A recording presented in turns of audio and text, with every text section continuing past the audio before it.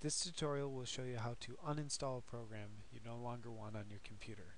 First, click on Start, then go over to Control Panel, and then you'll be presented with a screen that gives you all kinds of different options as to what you can do with managing your computer. On the left-hand column, towards the bottom, you'll see a category called Programs, and then an option that says Uninstall a Program. Click on that. It will be presented with a screen that shows you all the programs you have installed on your computer. For this example, we'll try to uninstall Adobe Air.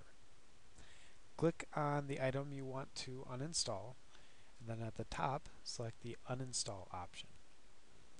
Now this can change quite a bit depending on the program you're uninstalling. In this case, Adobe has their own special uninstaller here. And so we're going to click uninstall. Depending on what you're doing, that menu could look a lot different. Alright, and now the program has been removed, and you can continue and uninstall another program if you like, or simply just be done.